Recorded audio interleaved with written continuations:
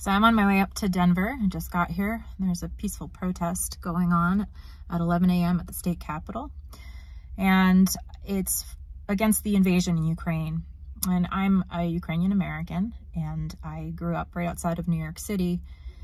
And I didn't speak English until, well into sort of grammar school or elementary school. And my whole life, I would sing the Ukrainian national anthem, which is Ще не вмерла Україна, which translates to Ukraine has not yet perished. And I was thinking a lot about the words on the way up to this protest.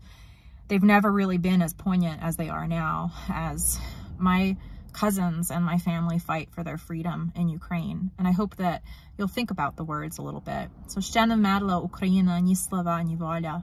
It's based on a patriotic poem that was written in the 1800s.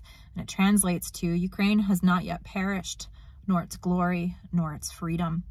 And our people will fight because they want to preserve their culture and their language. And it's just devastating for all of us. So I hope that you're willing to write to your congressman. I hope you're willing to write to your respective country leaders to bring support to Ukraine. They don't expect anyone to fight this war for them, but they need help. They need ammunition, and they need pressure on Russia.